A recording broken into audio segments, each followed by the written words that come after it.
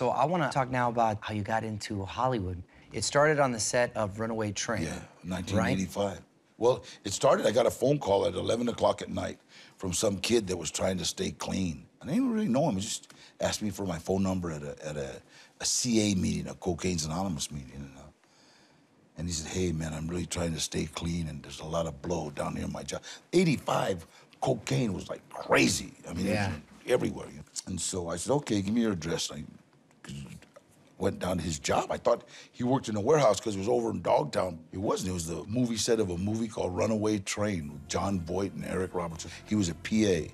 And I walked on, and I was introducing me to everybody, and this one guy asked me, hey, do you want to be in this movie? Can you act like a convict? I said, I'll give it a shot. I thought it was funny. You know? Yeah, yeah. I'll never forget it. I take off my shirt, and that guy goes like this, wait a minute. And I'm thinking, what kind of gang sign is that? Right.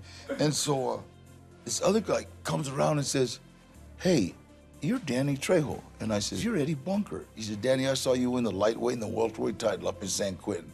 I go, yeah, Eddie, what's up? We started talking, and he asked me, are you still training? I said, yeah, I box a little, but I still train. He says, you know, we need somebody to train one of the actors how to box. I said, what's it pay? And he said, $320 a day. And I said, how bad you want this guy beat up?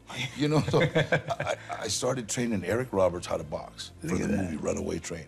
Andrei Kozlowski, the director, saw that I could handle Eric, so he hired me. He said, you'd be in the movie.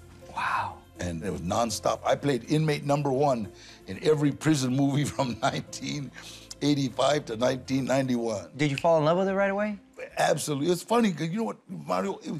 I was just being inmate #1. I loved it. I'm on these movie sets. And then I'll never forget the first time I was ever interviewed. This little girl, she just came up and said, Danny, aren't you afraid of being stereotyped?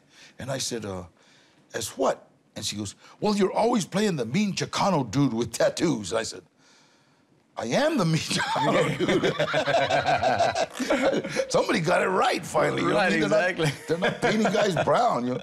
And so it's like I didn't know you got typecast. I didn't know what that was. Yeah, you know yeah. I just kept working. Yeah.